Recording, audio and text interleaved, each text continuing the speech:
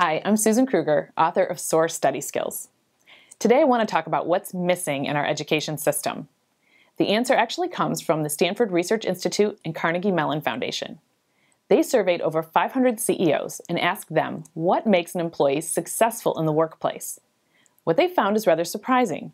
Over 75% of a person's success in the workplace is determined by their soft skills, skills such as their ability to organize, think critically, manage tasks, and solve problems. Only 25% of their success, however, is determined by their technical knowledge.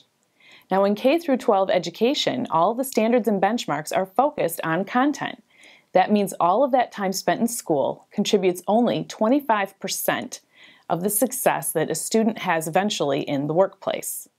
These skills are known as soft skills in the workplace, but in education, we call them study skills, and they help to make education relevant. A good example is to look at Finland. Finland ranks #1 in the world in education, and they've turned their focus away from content towards these critical study skills such as organization, collaboration, problem solving, and critical thinking.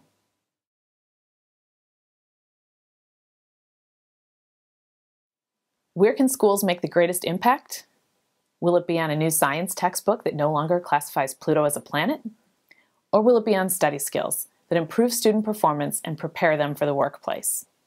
Core curriculum programs cost 450% more than study skills, yet study skills improve performance across all subject areas and grade levels.